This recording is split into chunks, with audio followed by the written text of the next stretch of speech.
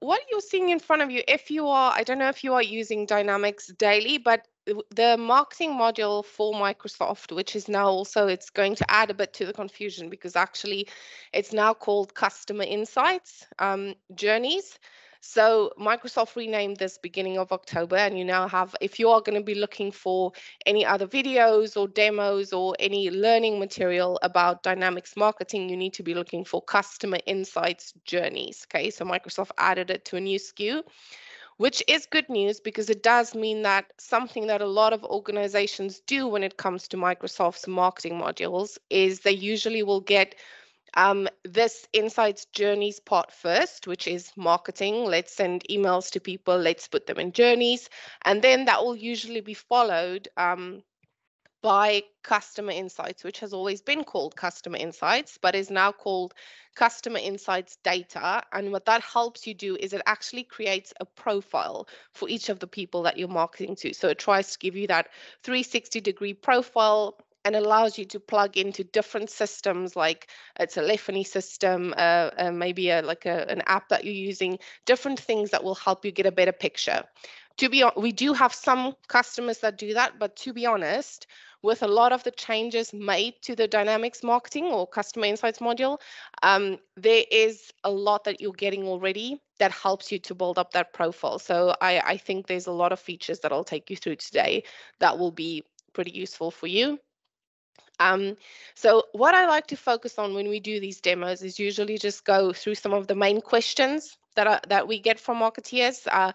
And so you can actually see if you are using other systems at the moment or you are running certain campaigns, what would that look like within the Customer Insights Journeys module. And one of the first things that I usually get or that usually people touch on is just how will I see what I'm busy doing? So you might have different campaigns that you are running at the moment. Those will have different elements, like there might be email, there might be SMS, you might be breaking people down into different segments.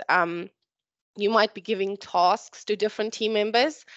And you might also be using certain tools like Google Analytics to show you what are the results of all of my marketing efforts. And that would be showing you at a very high level and enabling you to drill down.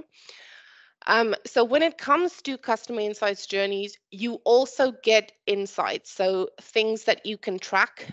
And what Microsoft changed recently, actually the beginning of October, but something that they've been developing over the last 2 to 3 years is you can see this trial that I spun up here is only actually giving me real-time journeys. So people who launched before October with their marketing module still have outbound features, and that's what Microsoft called their normal. If you think of a MailChimp, sending emails via MailChimp, that's what they call their features that are not focused on real time.